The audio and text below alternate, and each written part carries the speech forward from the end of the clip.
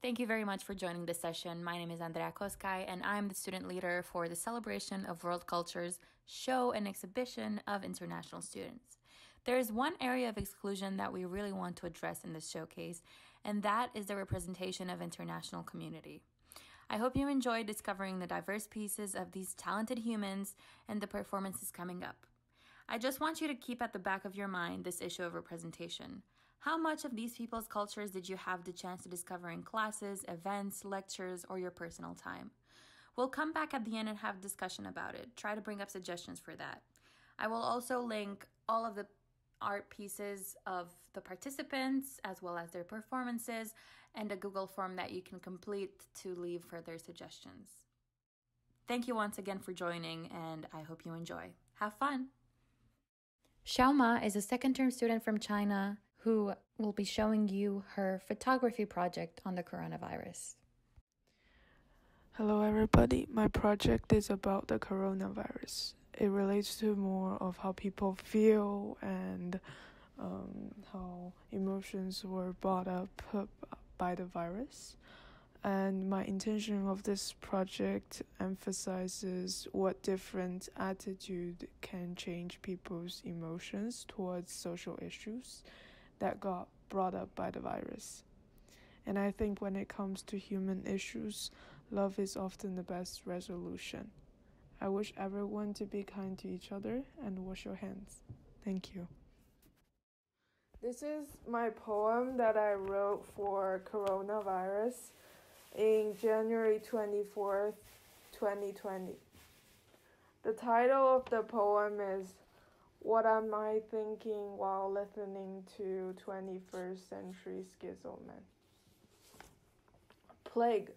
She calls it a plague. Help us, it's a plague. Disease spreads wildly. End of the world. Nobody else cares. People living their lives and enjoying the sun while the other side of the ocean is sinking, collapsing. Zombies walking on the streets. Only few zombies left on the streets. Other zombies hide themselves in the houses. Zombies eat zombies. Humans cry at humans. The blood of extravagance runs in the upper class while they laugh, waste money, nice haircut, gold, silver, beautiful faces on the telescreen. Yet no one cares about those dying in the hospitals, dying at their houses, escaping without dignity, losing sanity, ditching morality, ugly dying faces, ugly people. Nobody cares about ugly people. People listen to bands like King Crimson. Who? My online friend is praying for her new boyfriend, whom she can only chat online. He's been locked in his city, Wuhan. Locked down in one night, like the citizens don't deserve to feel attached, like we don't even deserve to know the truth, like we can't even hold on to each other because we live in lies. What about lies? Lying you care, lying this is a home for you, but it never is, never will be. People don't care, other people cares about themselves. And then there's the doctors who are willing to put their bloody fingerprints onto the contract paper. They are scared as well. What makes them want to do that? We can only help others to a certain extent, right? I want to believe there are still goodness in humans, so I hold on to them. I'm high on caffeine, high on King Crimson, high in America while people in my country are dying. Personal struggles somehow don't matter at this point. I'm going to care. I want to do something. I don't believe in money. I don't trust systems. There's nobody I can turn myself to. It's a hopeless path. What can I really do to help? To truly give myself away and to accomplish love. Does love still matter in front of living? Nobody cares. Nobody cares how wealthy you are. We just all want to live. Please let them live. World War III is not war. It's human simply dying. When nature turns against us, it's going to be the ultimate tragedy. Why do it? Why looking for suffering when there's nothing to suffer? Because we want to prove we once lived. Here's my prayer for today, for our future, the permanent ending of this ridiculous, notorious, rotten life. Are humans born to live a nasty life, God? If we are, let the nastiness be beautiful. Let us die tragically, beautifully, in remembrance. To accomplish your thoughtful revenge, let us think. Don't talk about living. Let us think while suffer. Therefore accomplish the ultimate beauty of being a part of the humanity, and still have hope while seeing through the ugliness of everything. Amen. Aisha Bashir is a fourth-term student from Pakistan and will be presenting her video work as well as one of her animations. This piece was inspired by a Persian love story called Layla Majnun. It is a tragic love story about a poet and his love Layla bint Mehdi. The style of the animation was inspired by Islamic imagery and miniature paintings. The poem and narration are by Hushtang Ibtihaj, who is an Iranian poet. This is a short experimental piece on familial disconnection, homesickness, and longing. This piece is a compilation of voice messages sent to me by my mother. It deals with issues that come from being away from home. It portrays how mothers are worried and always concerned for their children, how habitual we are as human beings, and how hard it is to communicate with distance. The piece includes voice messages sent to me by my mother last year. The messages from my mom always start with repeated questions and a tone that almost feels robotic. The length of these voice messages are almost always 28 seconds. The audio is accompanied by cold visuals that convey emptiness and remoteness. I made this piece when I was going through a lot last year, and to me this piece was part of the healing process, and I really hope that it does the same to you as audience. Enjoy. Jun Kang is a fourth-term student from South Korea, and she will be showing her animation. To put it in her words, this is a final project she did for her animation class. They had to make an animation work based on the poem they chose. She used both digital drawing and stop-motion animation for this project. The poem chosen, Pink Sugar Elephant by Jenny Lee, is in Korean. She was hesitant to use it at the beginning since it was not translated into English, and she doubted her ability to convey the meaning/feeling of the poem through the animation. However, she was inspired by the poem and finally decided to use Lee's poem. She asked Dabin Jong, another Korean student in Bennington, to translate the poem into English since she studies literature, and asked a friend of hers who is currently studying in China to record the narration for her. This means a lot to her because it is difficult for her to make art work with her countrymates here at Bennington since there aren't many of them, and also because she could share the beauty of the Korean language with the Bennington community. Samuel de Sousa is a second-term student from Venezuela, and he will be showing you one of his video works. My piece is a remake of Bad Bunny's music video Solo de Mi, which I made for my introduction to video class. The video deals with the theme of domestic violence and was released after overwhelming cases of feminicides in many Latin American countries like Mexico or Argentina.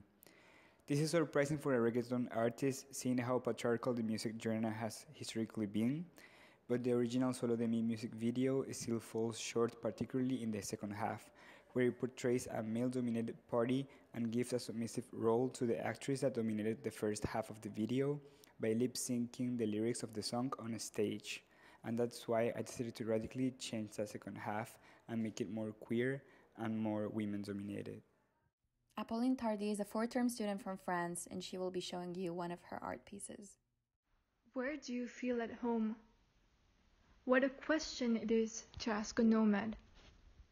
Is home a place, a person, a belief? I don't have a favorite place. I have a favorite house, cuisine, and climate from different places. I don't have a favorite person either. I spend time with people for the feelings they bring up in me, for the particular things they understand, for the experiences I want to create with them. I'm an artist who finds purpose in her spirituality, poetry in the second law of thermodynamics, inspiration in, is art really my home? They tell me home is when you give a hug and your heart starts to glow, that it's a warm blanket and tea after a cold day. It's my beau's eyes when he tells me I feel your love. But it can't be. The question is not where do you feel at home, but when. When do I feel at home? In the cradle of my grandparents' pool, as I sigh down through the cold steel tiles and glare up at the sky. I found it in the Caribbean Sea after trekking down lionfish for 3 hours, when I raised my head and noticed it was raining. What my home is, it's when I forget who I am and why I'm here, because I understand that it doesn't matter. It's when I start paying attention to what isn't, including space and time. It's not reassurance and happiness. It's an arousing perplexity and joy. Home is when I look up at Snell's window. Alyssa Pong is a second-term student from Malaysia who will be showing you her video work. I Don't Know What to Say is all in all a collaborative project. It is the manifestation of one's process of listening, of yearning to understand another, even when the words escape us. The stories you'll hear are those of Elena, Marta, Sagarika, Samuel, and my own grandfather, told through their voices and the bodies of Danielle, Emma, Runal, Cizo, and Olivia, as well as my own. I cannot be more grateful for the honesty and heart shown by each and every one of them. It is my hope that we might continue to truly listen to one another, even when we are unsure of what to say. Andreea Coscai is a fourth-term student from Romania who will be showing her video work as well as one of her podcasts. Lovely is a video piece that I made last year for my class, and it is a critical piece, I would say, that focuses on the transition from communism to democracy that Romania, my country of origin, has faced, particularly focusing on the idea of sexual harassment and how this is really not taken seriously in Romania and how it can affect many, many women as well as men. So I hope it can give you a little bit of insight to the perspective I wanted to portray. Whose Choice is My Choice is a podcast I made in my first year here for a radio class, and it is focused on the topic of abortion, taking a cultural, religious, personal perspective on this, introducing the situation of abortion when it was illegal in the communism time in Romania, how it is viewed nowadays in the States, a discussion about an organization called Catholics for Choice, as well as the importance that Planned Parenthood has for pro-choice supporters. Jade Lopez Guevara is an 8th-term student from El Salvador, and she will be showing you her writing pieces. My name is Jade Lopez Guevara. I'm from El Salvador, and my work that I've chosen for this workshop is a series of 3 of my poems and 2 stories that I'm working on at the moment. One of them is called The Receptionist, and it's meant to be an exploration of the relationship between life and death and the cultural relationship of trauma. The second one is called Roach, and it's about what happens when you have no money, nowhere to go to. You're in a foreign, unknown city, and yeah, they're both. Most of my work deals with these social issues.